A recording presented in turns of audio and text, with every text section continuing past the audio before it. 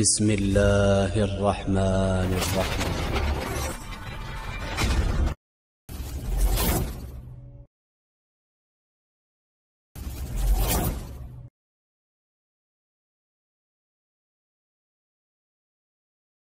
কে অশেষ ধন্যবাদ তার সুন্দরতম প্রশ্নের জন্য।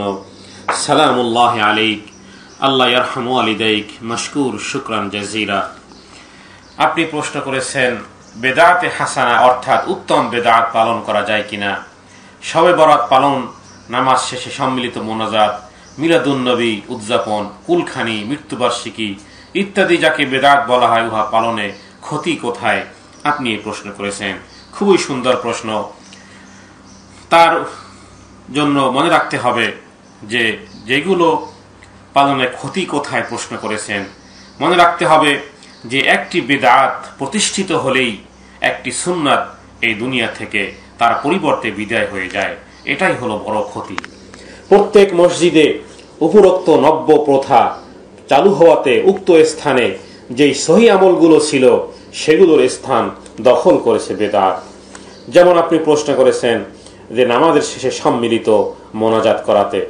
নামাজের শেষে সম্মিলিত মোনাজাত নবীদের সময় ছিল না, বরং সেখানে সহি শুদ্ধ যেই বর্ণনাটা ছিল সেটি এই মোনাজাত আসাতে সেই জিকির আজকার যা নামাজের শেষে পড়তে হয় সেটি দুরভিত হয়ে গেছে, যা সব সময় সহিহ বুখারীর মধ্যে, মুসলিমের মধ্যে, আবু দাউদের মধ্যে, তিরমিজির মধ্যে বিভিন্ন সহিহ হাদিসগুলোতে আল্লাহ নবীজি নামাজের পরে এই সমস্ত দোয়া আজকার করেছেন, সেইগুলো মোনাজাত আসার কারণে সেগুলো বিদায় হয়ে গেছে।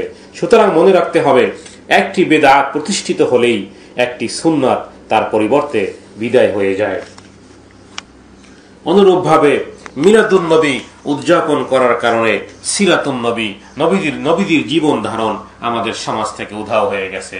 কুলখানি, মৃত্যুবার্ষিকী পড়ার কারণে যে সমস্ত জিনিস সাদাকা, যে সমস্ত জিনিস নিয়ে আমল করলে কবরস্থ ব্যক্তি পেত, সেগুলো না করে আমরা আজকের খানাদানার ব্যবস্থা বা কুলখানি বা মৃত্যুবার্ষিকী করার কারণে সেই সমস্ত সহি আমলগুলো উধাও হয়ে গেছে। সুতরাং ওটাই হলো সবচেয়ে বড় ক্ষতি। এছাড়া কেউ যদি বলে যে বেদাত, যেমন অনেকে অনেক কথা এরকম বলে ফেলে যে যেমন আপনার কাচের চশমাটাও বিদআত, অর্থাৎ এটাও নূতন আবিষ্কার। তার প্রতি উত্তর আপনি বলবেন যে ধর্মীয় ব্যাপারে নয়, বরং এটা হচ্ছে পার্থিব আবিষ্কার, আর পার্থিব আবিষ্কার সম্বন্ধে কোনো বেদাত নেই। সমস্ত বেদাত হলো ধর্মীয় ব্যাপারে। কারণ পার্থিবের ব্যাপারে আল্লাহ নবীজি সহিহ মুসলিমের মধ্যে বলেছেন যে তোমরা দুনিয়ার ব্যাপারে তোমরাই ভালো অবগত আছো, আনতুম আ'লামু বিআমরি দুনিয়াকুম, রাওয়াহু মুসলিম। আর এসব বস্তু হলো যে দুধারাওয়ালা অস্ত্রের মতো, যেমন রেডিও, তাতে যদি কোরআন তেলাওয়াত বা ধর্মীয় আলোচনা শোনেন তবে তা হবে বৈধ, বরং তার উচিত। আর যদি আপনি সঙ্গীত বা অশ্লীল গান বাজনা শোনেন তবে তা হবে হারাম, কারণ এতে নৈতিক চরিত্র নষ্ট হয় এবং সমাজকে ক্ষতিগ্রস্ত করে। আবার একই জিনিস দিয়ে আপনি যদি কোরআন তেলাওয়াত শোনেন সেখানে আপনার সওয়াব হবে। এক কথায় বেদাত হলো ধর্মের মধ্যে নূতন সৃষ্টি, যার দলিল প্রমাণ কিতাব সমূহ সুন্নাহ থেকে পাওয়া যায় না। আর এই ধরনের বেদাতের ইবাদতের ক্ষেত্রেও ধর্মীয় ব্যাপারই হয়ে থাকে। ইসলামে এই ধরনের বেদাতের প্রতিবাদ করেছে এবং এটাকে গোমরাহি এবং পথভ্রষ্টতা বলে হাদিসের মধ্যে উল্লেখ করা হয়েছে। মহান আল্লাহ সুবহানাহু ওয়া তাআলা মুশরিকদের, এই বহুত্ববাদীদের বিদআতের খণ্ডন করতে গিয়ে আল্লাহ তাআলা বলেছেন, আম লাহুম শুরাকা ও শুরাআ লাহুম মিনাদ দীনি মা লাম ইয়াযাম বিহিল্লাহ। সূরা শুরার 21 নম্বর আয়াতে বলা হয়েছে যে এরা কি আল্লাহর জন্য এমন কিছু শরীক বানিয়ে নিয়েছে যারা এদের জন্য দ্বীন ধরনের কোন নিয়ম বিধান নির্দিষ্ট করে দিয়েছে যার কোনো অনুমতি আল্লাহ তাআলা দেননি। সুতরাং আল্লাহ তাআলা যার অনুমতি দেননি, নবীজি যা করেননি ধর্মের নামে, সেগুলো করলেই ভ্রষ্টতা হবে। অনুরূপভাবে নবীজি পরিষ্কার করে সহিহ মুসলিমের মধ্যে বলেছেন, মান আমিলা আমালান লাইসা আলাইহি আমরুনা ফাহুয়া রাদ্দুন, রাওয়াহু মুসলিম। এই হাদিসের অর্থ হচ্ছে যেই ব্যক্তি এমন কোন কাজ করবে যা আমার পদ্ধতির বাইরে, তা হচ্ছে প্রত্যাখ্যাত এবং বর্জনীয়, রাওয়াহু মুসলিম। পরিষ্কার করে নবীজি অন্য হাদিসের মধ্যে বলেছেন, ইয়াকুম আমুহদাসাতিল উমুর ফাইন্না কুল্লা মুহদাসিন বিদআ মুহদাসাতিন বিদআ ওয়া কুল্লু বিদআতিন দালালা রাওয়াহু তিরমিজি ওয়া ক্বালা হাসানুন সহিহ। অর্থাৎ তোমরা নিজেকে নিজ নূতন কার্যসমূহ থেকে, দ্বীনের মধ্যে নূতন কার্যসমূহ থেকে বেঁচে থাকো, কারণ প্রতিটি দ্বীনের মধ্যে প্রতিটি নূতন কাজ হচ্ছে বেদাত, আর প্রতিটি বেদাত হচ্ছে চরম গোমরাহি, যা তিরমিজির মধ্যে হাদিসখানে এসেছে। অতএব এই ধরনের এবং হাদিসের মধ্যে এসেছে যে এই সমস্ত যারা বেদাত করে, যারা যদি তারা এই বেদাতপন্থীরা এই সমস্ত কাজ, অতিরিক্ত কাজ যেগুলো আল্লাহ নবী করেননি, এগুলো থেকে যদি তওবা এবং ক্ষমা প্রার্থনা যতক্ষণ পর্যন্ত না করবে, যতক্ষণ পর্যন্ত পরিত্যাগ না করবে, যে নিশ্চয়ই আল্লাহ তাআলা বেদাতীদের তাওবা এবং ক্ষমা প্রার্থনা ততক্ষণ পর্যন্ত আল্লাহ তাআলা কবুল করেন না যতক্ষণ না সে বেদাত পরিত্যাগ করে, যা সহিহ হাদিস এবং তাবরানির মধ্যে এসেছে যে ইন্নাল্লাহা হুজিবাতিত তাওবাতু আন কুল্লি সাহিবিন বিদআওয়াতিন হাত্তা ইয়াদাহা। হযরতে ওমর রাদিয়াল্লাহু তাআলা আনহু সম্পর্কে বলেছেন, কুল্লু বিদআতিন দালালা ওয়া ইন রাআন নাসা আন্নাহু হাসানা। প্রত্যেক বেদাত গোমরাহি, যদিও লোকেরা তা ভালো মনে করে। অর্থাৎ নামাজের পরে সম্মিলিত মোনাজাত, মিলাদুন নবী উদযাপন, কুলখানি উদযাপন, মৃত্যুবার্ষিকী, এগুলো দেখতে অনেক ভালো মনে হলেও যেহেতু নবীর থেকে স্বীকৃত নেই, অতএব এগুলো গোমরাহি, আর গোমরাহি হলো চরম ভ্রষ্টতা। ইমাম মালিক রাহমাতুল্লাহ আলাইহি সম্পর্কে বলেন যে যেই ব্যক্তি কোনো বেদাত, নূতন কোনো প্রথা আবিষ্কার করলো, ইসলামের মধ্যে আবিষ্কার করলো, সে যেন এই মনে করে যে তা ভালো কাজ, সে যেন এই কথা মনে করলো, অর্থাৎ এইটি ভালো ভালো ভালো মনে করার অর্থই হবে যে মুহাম্মদ সাল্লাল্লাহু আলাইহি ওয়াসাল্লাম আল্লাহর পয়গাম, আল্লাহর দ্বীন পৌঁছানোর ব্যাপারে খেয়ানত করেছেন। নাউযুবিল্লাহি মিন যালিক। অর্থাৎ আল্লাহ নবীজি এটা বুঝেন নাই, আল্লাহ নবীজি এটা করেন নাই, এটা আমি করতেছি, মানে কি আল্লাহ নবীর থেকে বেশি বুঝতেছি, এবং আল্লাহ নবী তার পয়গামে, আল্লাহ নবী তার দ্বীন পৌঁছানোতে খেয়ানত করেছেন। নাউযুবিল্লাহি মিন যালিক। এটারই একটি অর্থ দালালত করে, এটিই যেন মনে হয়। কারণ আল্লাহ তাআলা বলেন, অথচ আল্লাহ তাআলা পরিষ্কার করে বলে দিয়েছেন যে আল ইয়াউমা আকমালতু লাকুম দীনাকুম ওয়া আতমামতু আলাইকুম নি'মাতি ওয়া রাদিতু লাকুমুল ইসলাম দীনা, যে আমি তোমাদেরকে দ্বীনকে তোমাদের প্রতি পূর্ণ করে দিয়েছি এবং তোমাদের জন্য ইসলামকে দ্বীন হিসেবে মনোনীত করে নিয়েছি। তাহলে আল্লাহ তাআলা একটি কোর্স কমপ্লিট করে দিয়েছেন, আল্লাহ নবীজি একটি কোর্স কমপ্লিট করে দিয়েছেন। এর থেকে অতিরিক্ত কিছু করার অর্থই হবে যে সে যেন ভালো মনে করে এর মধ্যে একটি অ্যাড করে দিল, অর্থাৎ আল্লাহ নবীজি কিছু কম ছিল, আল্লাহ নবীজির কার্যক্রমে কিছু কম ছিল, সেটি যেন নূতন করে তিনি সংশোধন করে দিলেন। এভাবে করে টর্চারিং হবে আল্লাহ নবীর উপরে। অর্থাৎ দ্বীনের মধ্যে কিছু ছিল না, তা আজ দ্বীন বলে গণ্য হতে পারে না। দ্বীন ইসলামের কেউ কোনো ভালো কাজ মনে করে আরম্ভ করলে সে বিচার রচনা করলো। যদি ধর্মে ভালো কাজ মনে করে বাড়াবাড়ি জায়েজ হতো, তবে অমুসলিম ব্যক্তিদেরও জন্য তা জায়েজ হতো। আর দ্বীনের প্রতিটি ব্যাপারে নূতন ভালো কাজ রচনা জায়েজ হয়ে যেত। এভাবে প্রত্যেক মানুষ নিজেরা নূতন বিধান রচনা করে ফেলত। এবং এটাও পরিষ্কার যে যখনই কোনো বেদাত আবিষ্কার হয় তখন তার পরিবর্তে একটি সুন্নাত মিটে যায়। ইমাম হাসান বসরি রাহমাতুল্লাহ তিনি বলেছেন যে কোনো বেদাতীদের সাথে ওঠা বসা করবে না, তাহলেও তোমার অন্তর রোগাক্রান্ত হয়ে যাবে। হযরতে হুযায়ফা বলেন, কুল্লু ইবাদাতিন লাম ইয়াতাআব্বাদহা আসহাবি মুহাম্মাদিন ফালা তা'বুদুহা। এই সমস্ত ইবাদত আল্লাহ নবীজি করেননি, সাহাবাগণ করেননি, তাই হলো বেদাত। আশা করি আপনি প্রশ্নের উত্তরটি পেয়েছেন। আসসালামু আলাইকুম ওয়া রাহমাতুল্লাহি ওয়া বারাকাতুহু। ওয়া আলাইকুম আসসালাম ওয়া রাহমাতুল্লাহ। মুহতারামের কাছে আমার পরবর্তী প্রশ্ন হচ্ছে, বেদাত কাকে বলে এবং বেদাতের শাস্তি কি? উত্তম বেদাত বা বেদাতে হাসানা বলতে কিছু আছে কি? ধন্যবাদ। ভাই মোহাম্মদ মাসুদকে অশেষ ধন্যবাদ তার সুন্দরতম প্রশ্নের জন্য।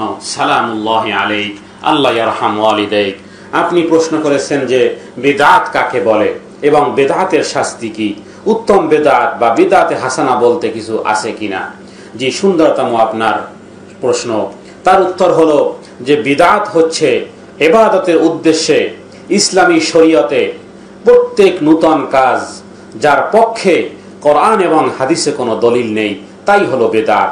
এক কথায় ইসলামের মধ্যে প্রত্যেক নূতন কাজই হচ্ছে বেদাত। যেই ব্যক্তি ইসলামের মধ্যে বেদাত বা নূতন ইবাদতের প্রথা চালু করে, উত্তম মনে করে।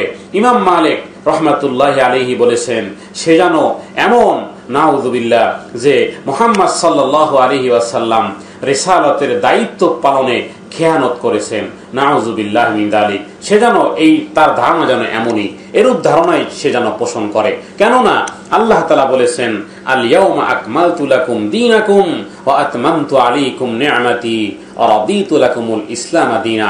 আজ আমি তোমাদের দ্বীনকে পরিপূর্ণ করে দিলাম।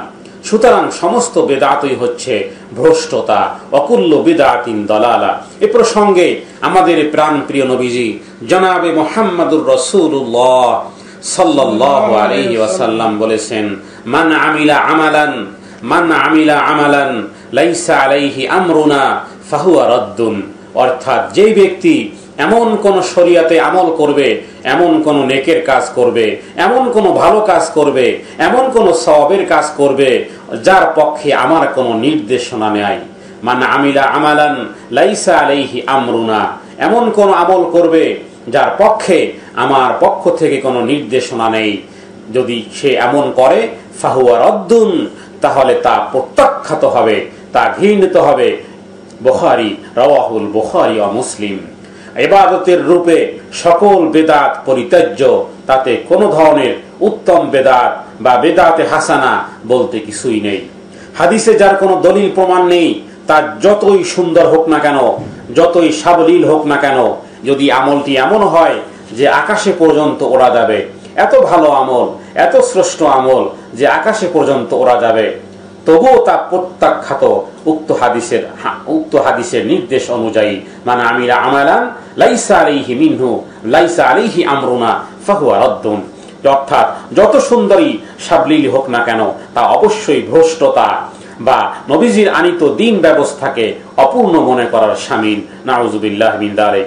আর তাই তো নবীজি জোর দিয়ে বলেছেন, অকুল্লু বিদআতিন দালালা অকুল্লু দালালাতিন ফিন্নার। প্রত্যেক বেদাতই হচ্ছে ভ্রষ্টতা, আর প্রত্যেক ভ্রষ্টতাই জাহান্নামের দিকে নিয়ে যাবে। সুতরাং নব্য আবিষ্কার ইবাদতের রূপক কোনো গ্রহণযোগ্য নয়। দুনিয়ার টেকনোলজিতে উন্নতি সাধন যা রাসূলুল্লাহ সাল্লাল্লাহু আলাইহি ওয়াসাল্লামের জামানাতে ছিল না, এমন নব্য আবিষ্কার কোনো কিছুই বেদাত নয়। এমন কোনো কিছুই নিত্য নূতন আবিষ্কার কোনো কিছুই বেদাত নয়। বেদাত হলো শুধুমাত্র দ্বীন ইসলামের মধ্যে নব্য কোনো আবিষ্কার, বাহ্যিক কোনো নূতনত্ব উন্নতি সাধন বেদাত নয়। বেদাত হলো শুধুমাত্র দ্বীন ইসলামের মধ্যে নব্য কোনো প্রথা, নব্য কোনো ইবাদতের নামে কোনো রীতিনীতি চালু, এগুলোই হলো বেদাত। আর সেই বেদাতের কথাই নবীজি বলে গেছেন। সুতরাং নূতন দ্বীনের মধ্যে নূতন আবিষ্কারই হলো বেদাত। রাসূলুল্লাহ সাল্লাল্লাহু আলাইহি ওয়াসাল্লামের জামানাতে অনেক কিছুই ছিল না, কিন্তু সেগুলো বৈষয়িক ব্যাপার। এক কথায় দুনিয়ার উন্নতি সাধনে চিরকাল এই ধারা চলতে থাকবে। এই নব্য আবিষ্কার সম্পর্কে আল্লাহ তাআলা আরো উৎসাহ প্রদান করেছেন। অর্থাৎ দ্বীনের নব্য আবিষ্কার নয়, বরং দুনিয়ার ব্যাপারে নব্য আবিষ্কার কিয়ামতের আগ পর্যন্ত চলতেই থাকবে। এবং আল্লাহ তাআলাও এ সম্পর্কে আরো উৎসাহ প্রদান করেছেন, যে আল্লাহ তাআলা বলেছেন, ওয়ায়াখলুকু মা লা তা'লামুন। আল্লাহ তাআলা আরো অনেক কিছু তোমাদের জন্য সৃষ্টি করবেন যা তোমরা জানো না। সুতরাং যারা বেদাতে হাসানা বলতে দ্বীনের কিছু উপায় উপকরণকে বুঝাতে চান, আসলে তা দুনিয়ার উন্নতি সাধন। কিন্তু দ্বীনের ব্যাপারে কোনো কমানো বাড়ানো, অন্য কোনো রূপক অর্থ দ্বীন সম্পর্কিত কোনো কিছুকে বেদাতে হাসানা বলাও অন্যায়। দ্বীন পরিপূর্ণ, কোনো কিছুই বাকি নেই, কোনো কিছুই দিতে হবে না হাসানা নাম দিয়ে। আল ইয়াউমা আকমালতু লাকুম দীনাকুম, ধর্মে কোনো নূতন আবিষ্কার ইবাদতের নামে করলেই তা হবে বেদাত। বিমানে চড়ে হজে যাওয়া বেদাত নয়। বেদাত হলো ইবাদতের নামে কিছু করা যা নবীর সময় ছিল না। সুতরাং বেদাতে হাসানা বা বেদাতে সাইয়্যা কোনো কিছুকে ভাগ না করে সকল বেদাত যে ভ্রষ্টতা, সে কথাই আমাদের প্রাণ প্রিয় নবীজি জনাবে মুহাম্মদুর রাসূলুল্লাহ সাল্লাল্লাহু আলাইহি ওয়াসাল্লাম সহিহ হাদিসে বলে গেছেন। সহিহ তিরমিজির মধ্যে এসেছে, ইয়াকুম ওয়া মুহদাসাতুল উমুর ফাইন্না কুল্লা মুহদাসাতিন বিদআ ওয়া কুল্লু বিদআতিন দালালা ওয়া কুল্লু দালালাতিন ফিন্নার। অতএব ধর্মীয় ব্যাপারে নয় আবিষ্কৃত কার্যকলাপ হতে তোমরা বিরত থাকবে। অর্থাৎ ধর্মীয় ব্যাপারে নব্য আবিষ্কৃত কার্যকলাপ থেকে নবীজি বিরত থাকার কথা বলেছেন। কারণ প্রত্যেক ধর্মীয় নব আবিষ্কারের কাজ হলো বেদাত, আর প্রত্যেক বেদাত হলো গোমরাহি, আর প্রত্যেক গোমরাহি হলো পথভ্রষ্টতার অন্তর্ভুক্ত। রাওয়াহু তিরমিজি। আশা করি ভাই প্রশ্নের উত্তরটি পেয়েছেন। আসসালামু আলাইকুম ওয়া রাহমাতুল্লাহি ওয়া বারাকাতুহু। মুহতারামের কাছে আমার পরবর্তী প্রশ্ন, নামাজ শেষে মোনাজাত করা বা শবে বরাতে ইবাদত বন্দেগী করা, মিলাদ মাহফিল করা ইত্যাদি কাজগুলোতে অনেক নেক আমল জড়িত, অতএব বেদাত হলেও তো সওয়াবের কাজ, তাছাড়া এ ব্যাপারে তো নিষেধ নেই। অতএব মুহতারামের কাছে প্রশ্ন হলো কোরআন এবং হাদিসের ব্যাখ্যা চাচ্ছি। ভাই মোহাম্মদ দিদারকে অশেষ ধন্যবাদ, মুবারকবাদ। আহসানতা, বারাকাল্লাহু ফি হায়াতিক।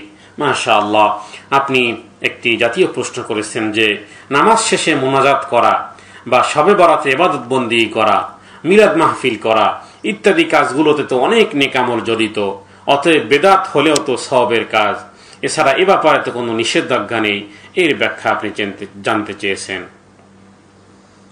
জি, প্রশ্নের উত্তরটি একটু ভালোভাবে উপলব্ধি করলে আশা করি প্রশ্নের উত্তরটি পেয়ে যাবেন। আর তা হলো, আমাদের মনে রাখতে হবে যে জাগতিক কোনো উন্নতি সাধন বেদাত নয়, বরং ধর্মের মধ্যে নূতন সংযোজন, নূতন বিয়োজন বাড়ানো বা কমানোই হচ্ছে বেদাত। আর একথা নবীজি বলে গেছেন। যেহেতু ইসলাম ধর্মের যাবতীয় ইবাদত ওই জিনিসকে ইবাদত বলে মা ক্বাল আল্লাহ ওয়া মা ক্বাল আর রাসূল, অর্থাৎ আমাদের ইবাদত হলো যা আল্লাহ তাআলা বলেছেন অথবা নবীজি বলেছেন বা করেছেন, সেইটাই হলো ধর্ম, সেইটাই হলো ইবাদত, সেইটাই হলো ইসলাম। সুতরাং আমাদের ধর্মের যাবতীয় ইবাদত সিল মারা প্যাকেটের ন্যায়, নবী যা দিয়ে গেছেন, যা করতে বলেছেন শুধুমাত্র একমাত্র তাই হলো ইবাদত। তার রূপরেখার বাইরে কোনো কিছুই নেই। তার কোন রূপরেখার বাইরে কিছু করলেই তাই হবে ধর্ম বিবর্জিত কাজ। আর আল্লাহ তাআলা নির্দেশও পরিষ্কার করে কোরআনুল কারীমে তাই স্পষ্ট করে দিয়েছেন। সূরা হাশরের মধ্যে আল্লাহ তাআলা নির্দেশ দিয়েছেন, মা আতাকুমুর রাসূলু ফাখুযুহু ওয়া মা নাহাকুম আনহু ফান্তাহু।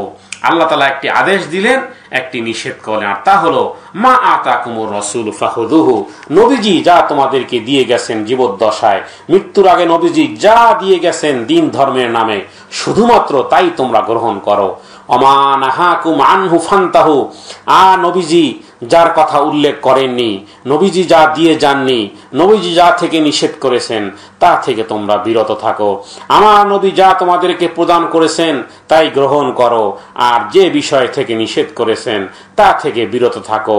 আর যে জিনিস উচ্চারণ করেননি, বলে যাননি, নিষেধ করে যাননি, কিন্তু বলে যাননি, সেটাও নিষেধের অন্তর্ভুক্ত। নবী সাল্লাল্লাহু আলাইহি ওয়াসাল্লাম নিষেধ করেছেন, তারপরে নব উদ্ভাদিত ইবাদত বন্দেগীর নামে নব্য আবিষ্কার নবীজি তার জীবদ্দশায় বলে গেছেন। নবীজি বলেছেন, ওয়া ইয়াকুম মুহদাসাতুল উমুর।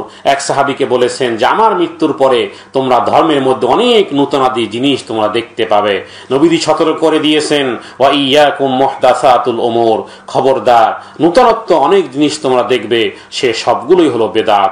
মিলাদ মাহফিল করা, নামাজ শেষে সম্মিলিত মোনাজাত করা, শবে বরাত করা, জুশনে মিলাদুন নবী করা, শবে মেরাজের ইবাদত বন্দেগী নির্দিষ্ট করা, শবে বরাতের জন্য হালুয়া রুটি নির্দিষ্ট করা, মৃত্যুবার্ষিকী করা, শোক সভা করা, দিবস পালন করা ইত্যাদি ইবাদতের নামে, সওয়াবের নামে, নেকের নামে, ভালোর নামে যা কিছু নূতনত্ব করা হয় সকল কিছুই বেদাত। আর বেদাত হলো ইবাদতে নূতনত্ব। ফাইন্না কুল্লা মুহদাসাতিন বিদআ। নবীজি বলেছেন, নূতন ইবাদতের নামে নূতন যা কিছু করা হবে তাই হলো বেদআ, যার পরিণাম হলো বিভ্রান্তি। আর অকুল্লু বিদআতিন দালালা, আর প্রত্যেক বিভ্রান্তি জাহান্নামে যাওয়ার কারণ হবে। আর অকুল্লু দালালাতিন ফিন্নার, এটি নবীজির পরিষ্কার হাদিস। অকুল্লু দালালাতিন ফিন্নার। কেউ হয়তো বলতে পারে যে স্পেসিফিক ভাবে নবীজি তো নিষেধ করেননি। তার উত্তর হলো, নবীজি যেখানে বলেছেন ফাইন্না কুল্লা মুহদাসাতিন বিদআ, সমস্ত জিনিসের নাম নবীজি নেয়ার প্রয়োজন নেই, বরং এই একটি কথাই যথেষ্ট, ফাইন্না কুল্লা মুহদাসাতিন বিদআ, প্রত্যেক নূতন উদ্ভাবিত দিনের মধ্যে নূতন আবিষ্কার এগুলোই হলো বেদা। কারণ পৃথিবীর আগ পর্যন্ত বিভিন্ন ধরনের নূতনত্ব আসবেই। আজকের এই 100 বছরে এক ধরনের, পূর্বের 100 বছরে ছিল আর এক ধরনের, পরের 100 বছরে আসবে আর এক ধরনের। এ সবগুলোই বেদাতের অন্তর্ভুক্ত হবে। অর্থাৎ দিনের মাপকাঠি ছেড়ে বাইরে যা কিছু হবে সেটাই হবে বেদাত। এটাই হচ্ছে মূল নীতি। মূলত আম দলিল হলো নিষেধাজ্ঞা হওয়ার ব্যাপারে, আম দলিল হলো নিষেধাজ্ঞা হওয়ার ব্যাপারে। সেখানে যতটুকু সীমানা বা বর্ডার রয়েছে ততটুকুই হলো ইসলাম তথা দ্বীনে হক। আল্লাহ তাআলা বলেন তিলকা হুদুদুল্লাহ, দ্বীনের একটি সীমারেখা আছে, এটাই হলো সেই সীমারেখা বা বর্ডার। ফালা তা'তাদুহা, সেই সীমানাকে তোমরা অতিক্রম করিও না। ইসলামের সীমানা নির্দিষ্ট হয়ে গেছে, এর থেকে অতিক্রম করার কোনো অনুমতি, পারমিশন কাউকে দেওয়া হয়নি। যা নির্দেশিত আল্লাহর সীমানা তার অতিক্রম করিও না। আশা করি ভাই প্রশ্নের উত্তরটি পেয়েছেন। আসসালামু আলাইকুম ওয়া রাহমাতুল্লাহ। আমার নাম মাসুদ আলম, আমার বাড়ি গাজীপুর ডিস্ট্রিক্ট।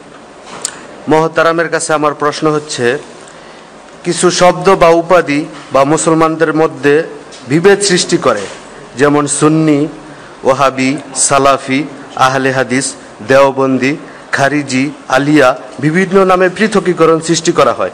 এক্ষেত্রে ইসলামের বিধান কি? ধন্যবাদ। ভাই মোহাম্মদ মাসুদ আলমকে অশেষ ধন্যবাদ, মোবারকবাদ। আকরামাকাল্লাহ, আল্লাহ তাওয়াল আমরাক, আল্লাহ ইয়ারহাম ওয়ালিদাইক।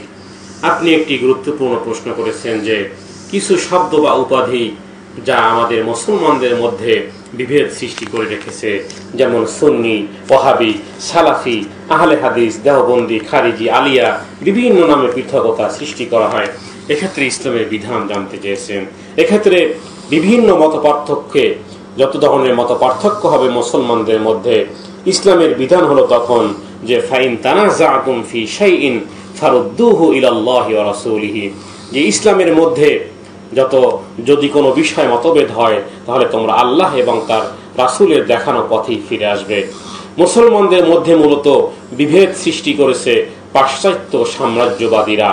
মুসলমানদের উপর আধিপত্য বিস্তার করতে ও শাসন করতে আমাদেরকে পৃথক করেছে বিভিন্ন নামে, সুন্নি নামে, ওহাবি নামে, সালাফি নাম দিয়ে। অথচ আমাদের সকলের নাম হলো একটা, যা মহান রব্বুল আলামিন তিনি তার পবিত্র গ্রন্থ কোরআনুল কারীমের মধ্যে আল্লাহ তাআলা আমাদের নামকে নির্দিষ্ট করে দিয়েছেন, আর তা হলো হুয়া সাম্মাকুমুল মুসলিমিন, যে আল্লাহ তাআলা তোমাদের নাম মুসলমান রেখে দিয়েছেন। এমনকি আল্লাহর প্রিয় নবী জনাবে মুহাম্মদুর রাসূলুল্লাহ সাল্লাল্লাহু আলাইহি ওয়াসাল্লামের সময়কালে একবার মুহাজির এবং আনসার সম্বন্ধকে কেহবা আলাদা গোত্র হিসেবে আখ্যায়িত করে বিভক্তিমূলক কিছু বক্তব্য পেশ করা হলে সঙ্গে সঙ্গে আল্লাহ নবীজি তাবু থেকে বের হয়ে আসলেন এবং অত্যন্ত রেগে গেলেন, যা সহিহ বুখারীর হাদিসের মধ্যে উল্লেখ হয়েছে। নবীজি বললেন, দাউহা ফাইন্নাহা মুনকিরাতুন মুনতিনা, যে এগুলো এই ধরনের এই স্লোগান, এই জাহিলি যুগের এই বুলি বা স্লোগান তোমরা দূরে নিক্ষেপ করো। মুসলমানদের মধ্যে বিভ্রান্তিমূলক এই সমস্ত জাহিলি যুগের বুলি বা স্লোগান তোমরা দূরে নিক্ষেপ করে দাও। পার্থক্য বা ভিন্নতা, বিভিন্ন ভেদ রেখা ভুলে যাও, বরং তোমরা হলা সকলেই এক এবং অভিন্ন, এক মুসলমান অন্য মুসলমানের ভাই। আল মুসলিমু আখুল মুসলিম, ইন্নামাল মুমিনুনা ইখওয়া। গোত্র, বর্ণ যে যেভাবেই হোক, কোরআন এবং সহিহ সুন্নাহ অনুসরণ করলে সে আমাদের ভাই, এবং আমরা আমাদের পরিচয় দেব হুয়া সাম্মাকুমুল মুসলিমিন, আমরা হলাম মুসলমান। আমাদের মধ্যে ভিন্ন কোনো নাম থাকবে না, ভিন্ন কোনো বিভক্তিমূলক কোনো শব্দ আমরা ব্যবহার করব না। আশা করি আপনি প্রশ্নের উত্তরটি পেয়েছেন। আসসালামু আলাইকুম ওয়া রাহমাতুল্লাহি ওয়া বারাকাতুহু। ওয়ালাইকুম আসসালাম ওয়া রাহমাতুল্লাহি ওয়া বারাকাতুহু। আমার নাম মোহাম্মদ মনির হোসেন জয়নাল আবদিন, জেলা নারায়ণগঞ্জ, বাংলাদেশ। মহাতারামের কাছে আমার তৃতীয় প্রশ্ন হচ্ছে, শবে বরাত পালন সম্পর্কে কোরআন ও হাদিসের সহিহ বর্ণনাতে কি আছে জানতে চাই। ধন্যবাদ। ভাই মোহাম্মদ মনির হোসেনকে অশেষ ধন্যবাদ, মোবারকবাদ। আল্লাহ তওয়াল আমরা আহসানতা। আপনি প্রশ্ন করেছেন যে শবে বরাত পালন সম্পর্কে কোরআন এবং হাদিসের সহিহ বর্ণনাতে কি আছে জানতে চেয়েছেন। জি, তার উত্তর হলো শবে বরাত মূলত একটি ফার্সি শব্দ। শবে বরাত ফার্সি শব্দ, কোরআন এবং হাদিসে এর কোনোই বর্ণনা নাই। শাবান মাসের 15 তারিখ, যাকে রাত্রে আরবিতে নিসফু লাইলাতিন মিনাশ শাবান বলা হয়, তার বর্ণনাও কোরআনের কোথাও নেই।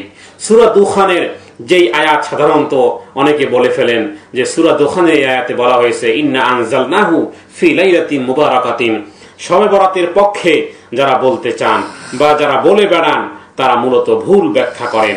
কারণ স্বয়ং কোরআনুল কারীমই উক্ত বরকতময় রাত্রের ব্যাখ্যা করে দিয়েছে অন্য আয়াতে, অর্থাৎ কোরআনের তাফসীর কোরআন দিয়ে। কোরআনের তাফসীর নিতে হবে কোরআন দিয়ে, আর তা হলো আল্লাহ তাআলা লাইলাতিন মুবারাকাতিনের কথা অন্যত্র আল্লাহ তাআলা বলেছেন। আল্লাহ বলেছেন ইন্না আনজালনাহু ফি লাইলাতিল কদর, বরকতময় রাত হলো কদরের রাত, পবিত্রতম রজনী হলো কদরের রাত। বরাতের পক্ষে বরাতের রাত নয়, বরং বরকতময় রাত হলো কদরের রাত। কদরের রাত্রের কথা আল্লাহ তাআলা এখানে বললেন কেন? এই কারণে যে কদরের রাত্রে আল্লাহ তাআলা কোরআন অবতীর্ণ করেছেন, সুতরাং সেই রাত্রটাই তো বরকতময় রাত। বরকতময় রাত হলো কদরের রাত, যাতে কোরআন অবতীর্ণ হয়েছে। এবং যেই রাত্রটা 1000 মাস থেকে উত্তম, সেটি হলো বরকতময় রাত, আর তা হলো লাইলাতুল কদর। এবং লাইলাতুল কদর রমজান মাসে, শাবান মাসে নয়, বরং রমজান মাসে। আর কোরআন নাজিল হয়েছে রমজান মাসে, সে তাফসীর কোরআনুল কারীমই করে দিচ্ছে। কোরআনুল কারীম বলে দিচ্ছে শাহরু রমাদান আল্লাযী উনজিলা ফীহিল কোরআন, যে কোরআন অবতীর্ণ হয়েছে রমজান মাসে। তাহলে খোদ কোরআনই তো লাইলাতুম মুবারাকাতিনের ব্যাখ্যা করে দিচ্ছে। ইকরামা নামে একজন তাবিঈ ছিলেন, যিনি শুধুমাত্র তিনি এই শবে বরাতকে লাইলাতুম মুবারাকার ব্যাখ্যা করেছেন। অথচ সকল আইম্মায়ে মুজতাহিদিন, সালফে সালেহিন, মুহাদ্দিসগণ তার এই ব্যাখ্যাকে ভুল বলেছেন। সকল সাহাবাগণ ভুল বলেছেন, সকল তাবিঈগণ ভুল বলেছেন, সকল মুফাসসিরিনগণ তার ব্যাখ্যাকে ভুল সাব্যস্ত করেছেন। শুধুমাত্র কিছু বেদাতপন্থী আলেমগণ আছেন, তারা দলিল দিয়ে বলেন যে এই হাদিসটি আল্লামা সুয়ুতির কিতাবে লেখা আছে, বাইহাকী কিতাবে লেখা আছে। আর এগুলো শুনে সাধারণ মানুষ ধোঁকা খায়। কিন্তু একটি কথা সকলের জানা থাকতে হবে, আর তা হলো নাম করা কিতাবে থাকলেই হাদিস শুদ্ধ হয় না। কোরআনুল কারীমের মধ্যে তো ফেরাউনের নামও আছে, তাই বলে কি ফেরাউন পবিত্র? তাই বলে কি ফেরাউন দামি? না, অমুক কিতাবে আছে, কিন্তু কিভাবে আছে?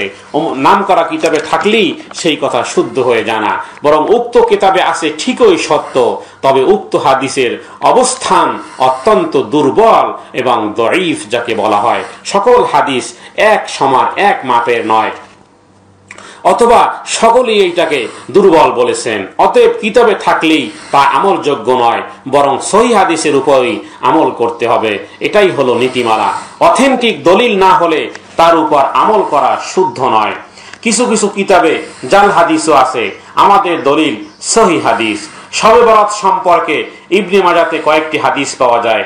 এর মধ্যে শুধুমাত্র একটি হাদিসকে নাসির উদ্দিন আলবানী অনেকগুলি রেফারেন্সে হাসান পর্যায়ে বলেছেন, আর সেই হাদিসটি হলো এমন, আবার তাতে কোনো ইবাদতের উল্লেখ নাই।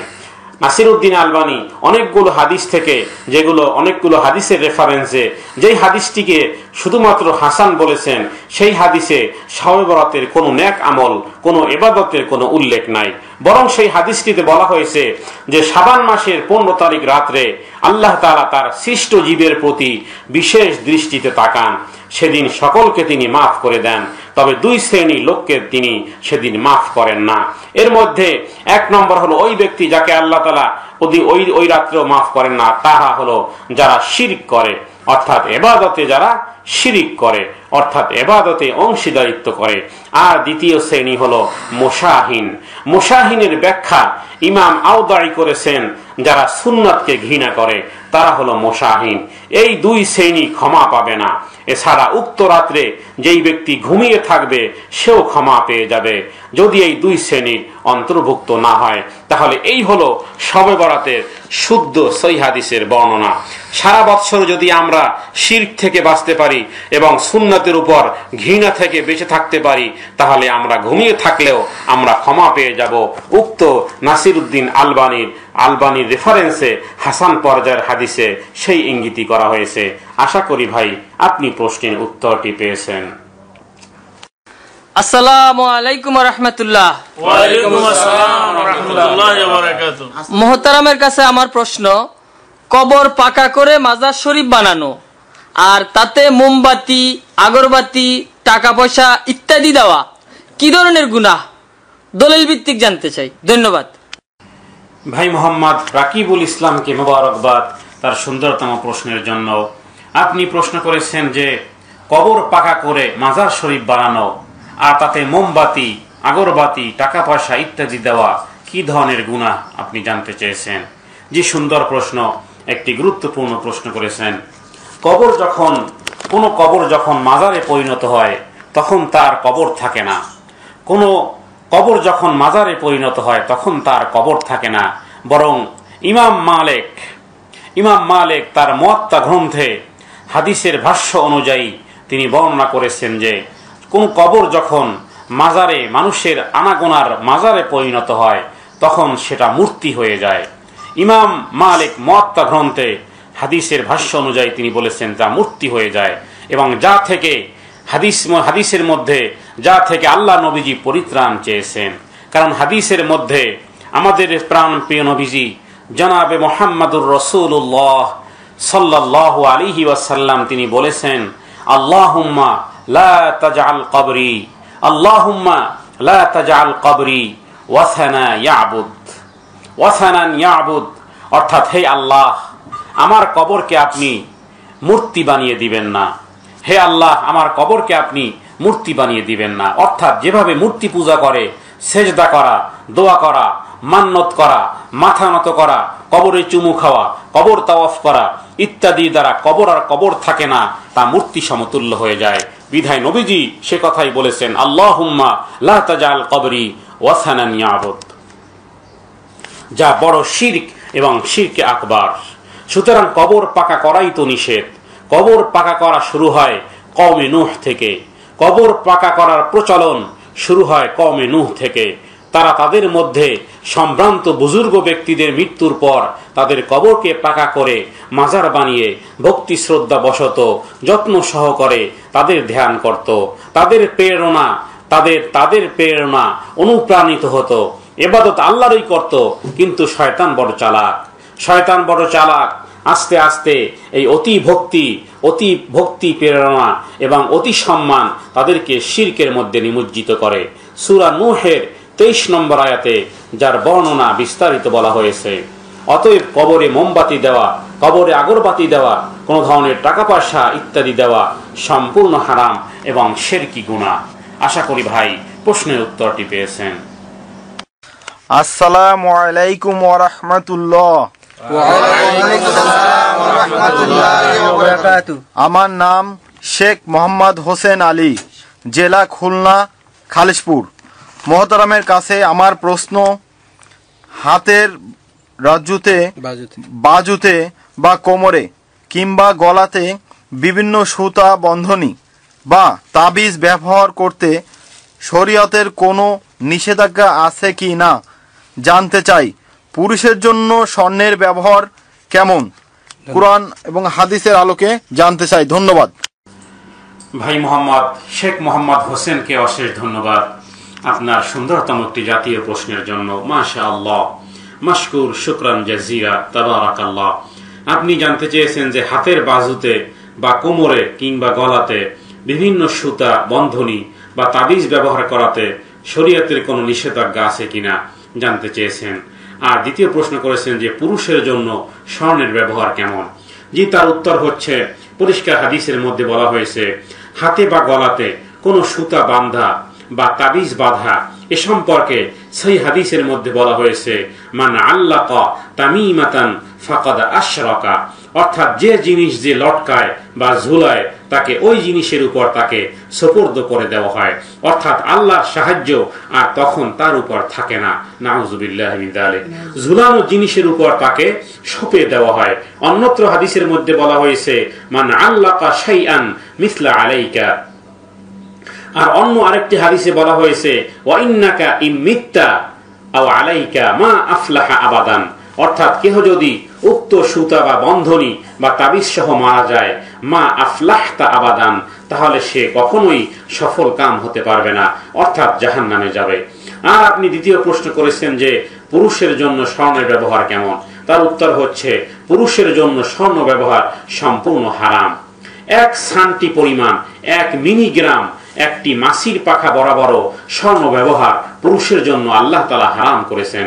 হাদিসের মধ্যে আমাদের প্রাণ প্রিয় নবীজি জনাবে মুহাম্মদুর রাসূলুল্লাহ সাল্লাল্লাহু আলাইহি ওয়াসাল্লাম বলেছেন ইন্না হাযানে হারামুন লিযুকুরি উম্মতি ওয়া হালালু লিইনাসিহা।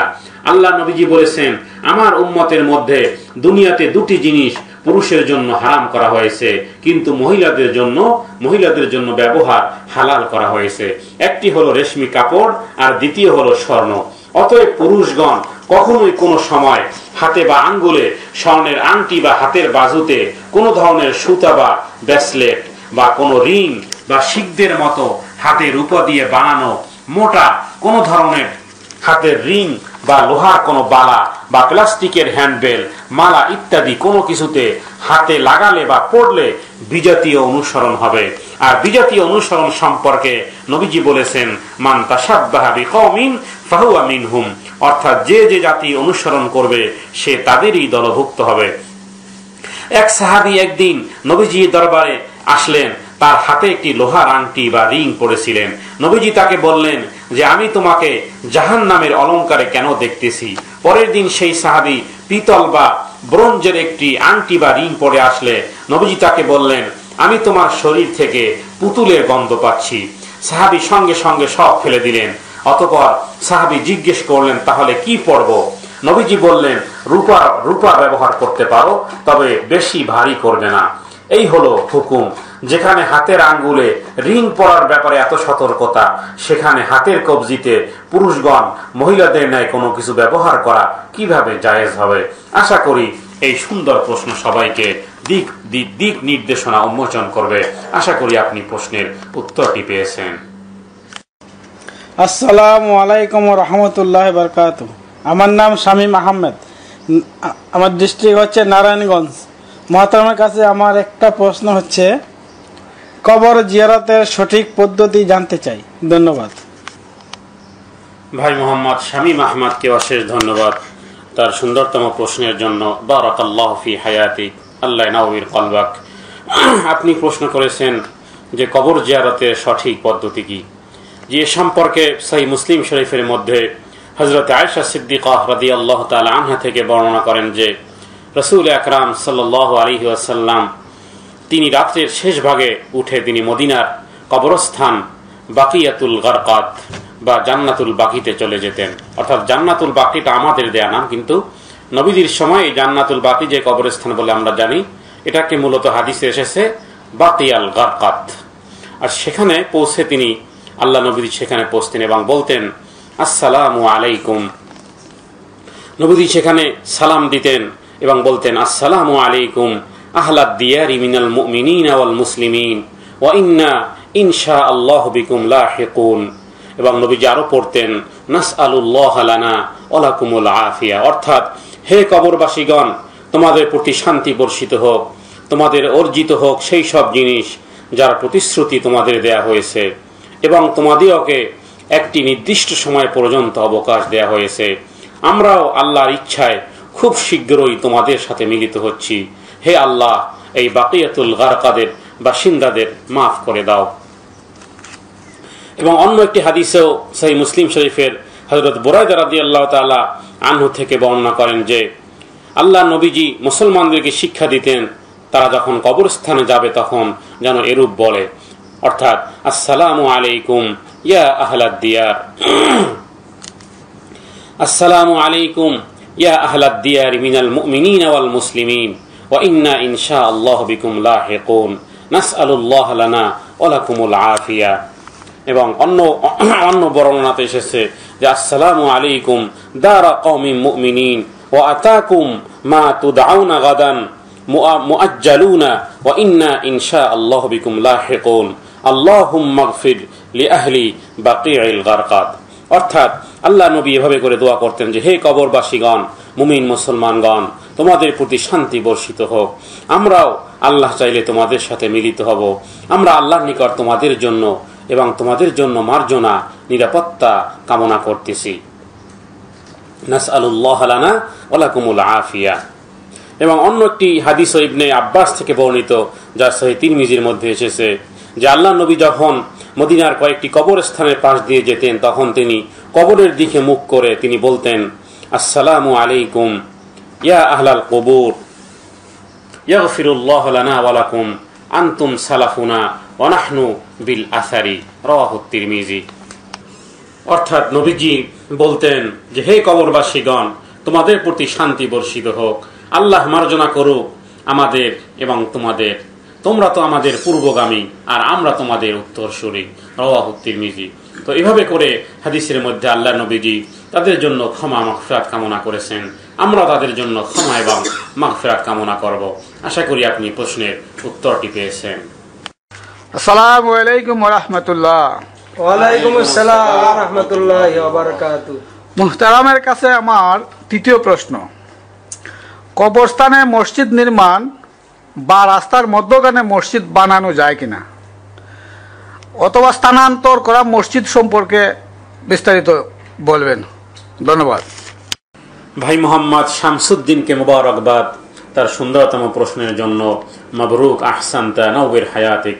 আপনি প্রশ্ন করেছেন যে কবরস্থানে মসজিদ নির্মাণ বা রাস্তার মধ্যখানে মসজিদ বানানো যায় কিনা, স্থানান্তর করা মসজিদ এ সম্পর্কে জানতে চেয়েছেন। যে এর উত্তর হলো, মসজিদ নির্মাণ করতে চাইলে ওয়াকফকৃত জমিতেই মসজিদ নির্মাণ করা উচিত। রাস্তার মধ্যখানে মসজিদ, যেখানে পথচারীদের চলার কষ্ট হয়, এমন মসজিদের ব্যাপারে হুকুম হলো, মসজিদ রক্ষা করতে যদি বিকল্প কোনো রাস্তা বের করা সম্ভব তাহলে তাই করতে হবে। আর যদি বিকল্প পথ বের করার কোনো সুযোগ না থাকলে তাহলে মসজিদকে স্থানান্তর করা যেতে পারে। হযরতে ওমর ফারুক রাদিয়াল্লাহু তাআলা আনহুর সময় বসরার বাজারে একটি মসজিদ এমন ছিল যার কারণে লোকজনের চলার পথে কষ্ট হতো। আমিরুল মুমিনিন হযরতে ওমর ফারুক রাদিয়াল্লাহু তাআলা আনহু উক্ত মসজিদটি অন্য স্থানে স্থানান্তর করেছিলেন। ইমাম ইবনে তাইমিয়ার মাজমুআল ফাতাওয়া গ্রন্থে যার বিস্তারিত বর্ণনা উল্লেখ করা হয়েছে। সুতরাং মসজিদ স্থানান্তর বৈধ এবং জায়েজ। আর কবরস্থানে মসজিদ নির্মাণ করা যাবে না, এটাই সর্বসম্মত অভিমত।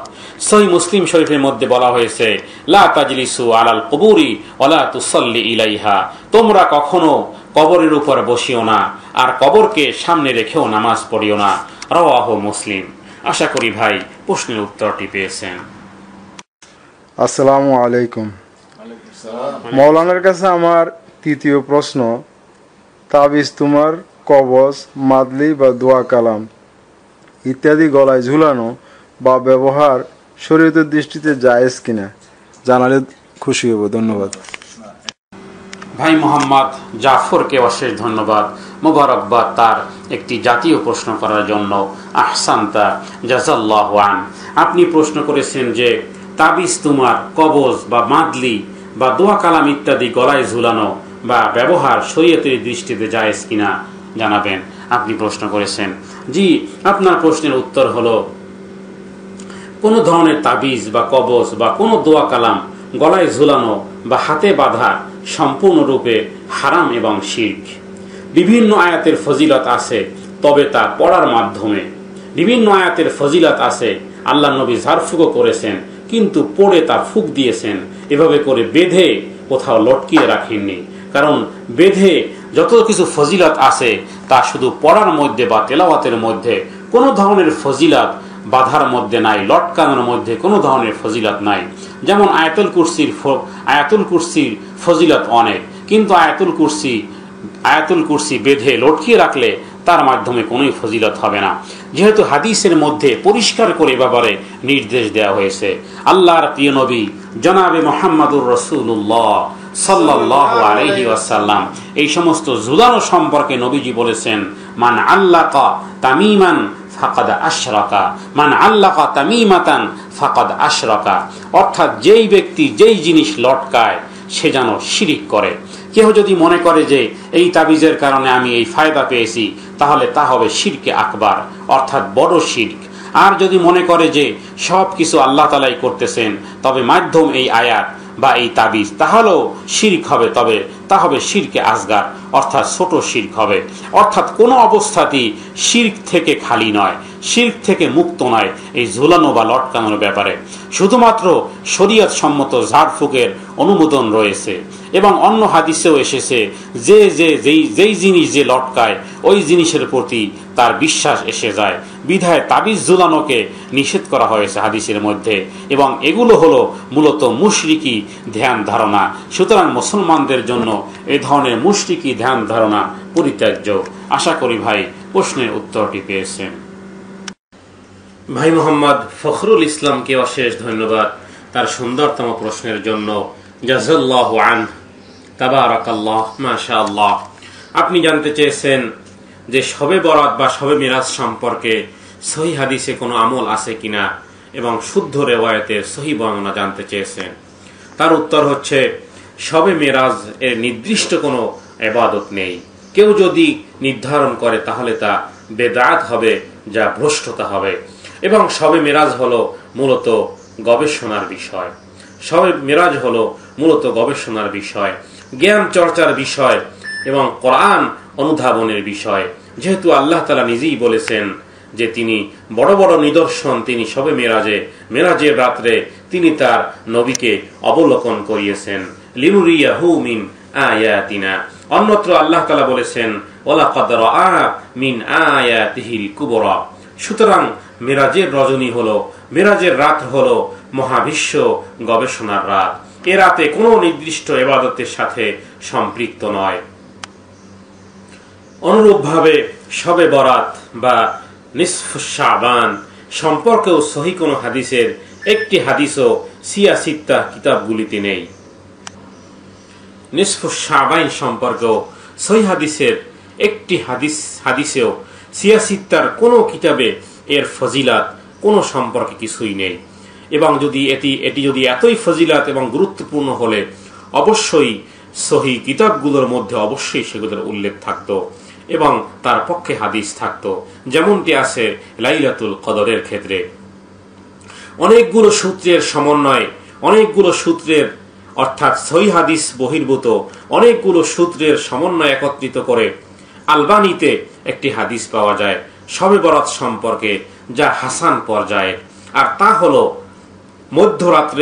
মধ্য শাবানের রাত্রিতে অর্থাৎ শবে বরাত রাত্রে আল্লাহ তাআলা তার সৃষ্টির প্রতি বিশেষ রহমতের দৃষ্টিতে তাকান এবং যাদের মধ্যে শিরক এবং বিদ্বেষ পোষণকারী এবং সুন্নাত বিদ্বেষ পোষণকারী, সন্দেহ ও বিবাদকারী ব্যতীত সকলকে মাফ করে দেন। সুতরাং কেহ যদি শবে বরাতের রাত্রে ঘুমিয়ে থাকলেও আর যদি উক্ত দোষ তার মধ্যে না থাকে, তবুও সে ক্ষমা পেয়ে যাবে।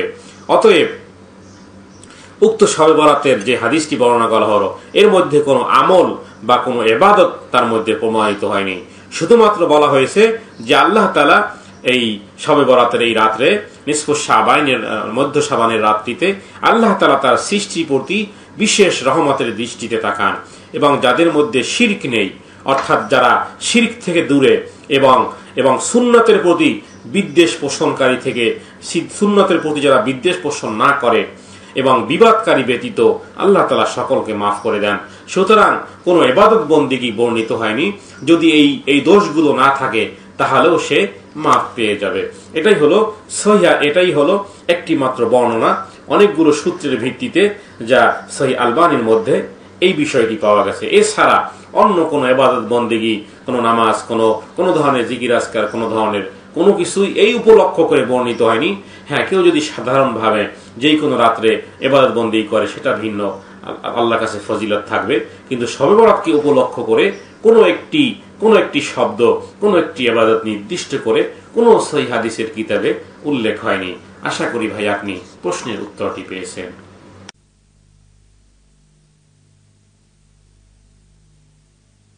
চোখ বুঝিলে দুনিয়ায় আন্ধার, হায় রে চোখ বুঝিলে দুনিয়ায় আন্ধার, কিসের বাড়ি কিসের ঘর কিসের সংসার, চোখ বুঝিলে দুনিয়ায় আন্ধার, হায় রে চোখ বুঝিলে দুনিয়ায় আন্ধার।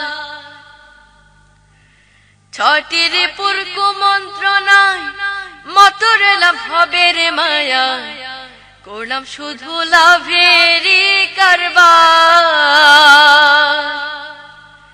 ছটির পূর্ক মন্ত্রণায় মতর লাভ হবে রে মায়া, করলাম শুধু লাভেরই কারবার।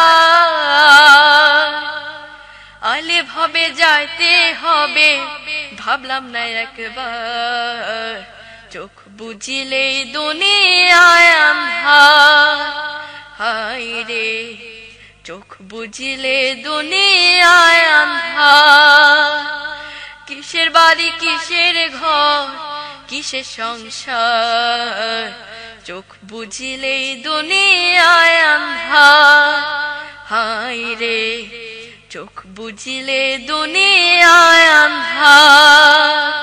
করলো দেহ যে কারিগর রাখলাম না তার কোনো খবর, হেলায় খেলায় দিন গেল আমার। গড়লো দেহ যে কারিগর রাখলাম না তার কোনো খবর, হেলায় খেলায় দিন গেল আমার। শেষ বিচারের আদালতে কেমনে পাবো পার, চোখ বুঝিলে দুনিয়ায় আন্ধার, হায় রে চোখ বুঝিলে দুনিয়ায় আন্ধার, কিসের বাড়ি কিসের। আল কোরআনের পথ এই পথই আসল পথ, আল কোরআনের পথ এই পথই আসল পথ, অন্য পথে অন্য মতে নেই যে রঘুমত, অন্য পথে অন্য মতে নেই যে রঘুমত। আল কোরআনের পথ এই পথই আসল পথ, আল কোরআনের পথ এই পথই আসল পথ।